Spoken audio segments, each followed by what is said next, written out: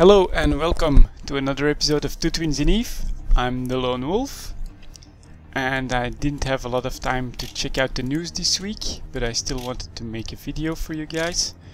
So I think I'm going to talk a little bit about what I'm doing to make some money in Eve at the moment, and talk a little bit about the economics from those items. I'm here in TradeHub.exe, where I sell most of my stuff. And first of all, I have 4 planets in planetary interaction that are making some of the POS fuels. My thinking is that POS fuels get used up, so they will always be in demand, and the chance is higher that things will be more stable. I have some robotics coolants and oxygen. Unfortunately, if I look at the market details, let's say for robotics, on a 1 month period, you can see that they've been dropping a little bit. It's way more even for the coolants. It dropped from 7,500 to practically 6,700 ISK. So I'm going to hold on to these for now.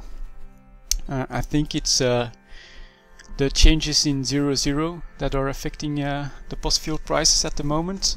It's a lot more difficult for people to make money in 0.0, so I think they're abandoning a lot of POSes over there. So demand has been is down for them. At least that's my theory. I'm not sure. I'm also a miner. You can probably tell from the materials I have in the hangar, and these prices have been going up. For titanium, it's not really a very good graph, but titanium has definitely been going up. If I try to sell it now, there's a buy order at 329. It used to be below 3, I think, not that long ago, at the beginning of the year. And the rise can definitely be seen in isogen. If I take the 1 month graph, you can see that it's definitely going up from just over 70 to over 80. So for the next few weeks, it looks like I'm going to concentrate on Veldspar and Omber to maximize my profits. The Mexalon has not really been moving a lot. I think that's because the ore you mine for Mexalon, Plagioclase, was the most popular one before the rise of these prices. So a lot of people have been mining it, and demand will have been more stable for Mexalon. Megasite has been dropping.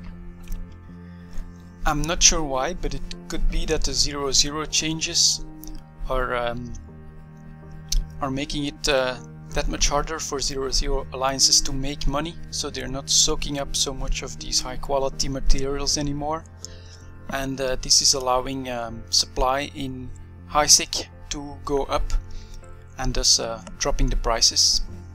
Let's have a look at Noxium. That looks pretty stable, maybe a little bit of an increase, but not that much. And Zidrin, also pretty stable, maybe even a little bit down over the 1 month period.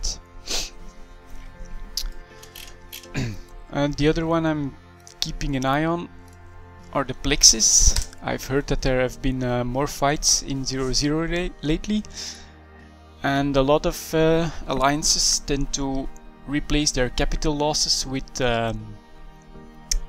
Plex, which they throw on the market to get the ISK. So we can see a rise at the beginning of this month, and it's been pretty stable since then. But if I go back for 6 months, you can see that it's well, it's looking like it could be a top. So I'm going to hold out for maybe Plex below 350, and I'm hoping it will go as low as 330. Then I'm definitely gonna buy a few of them. At 350, I think I'll buy one, and then hold out to see what it's going to do after that, and I'll definitely buy, I don't know, 3 or 4 of them if it hits 330. So for now I'm going to hoard most of the materials I mine, just to keep an eye on the prices. For now I check on them daily.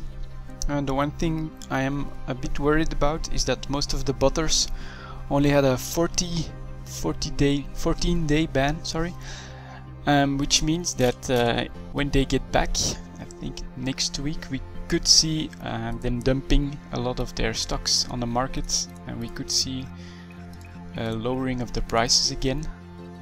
But I'm going to keep a close eye on it, and as soon as I see the prices dropping again, I'm going to dump my stocks as well. But for now I think in the short term definitely titanium and isogen could go a bit higher still. So that's my short-term economic outlook, and I'll keep you guys informed for the rest of it. I'll see you guys next time.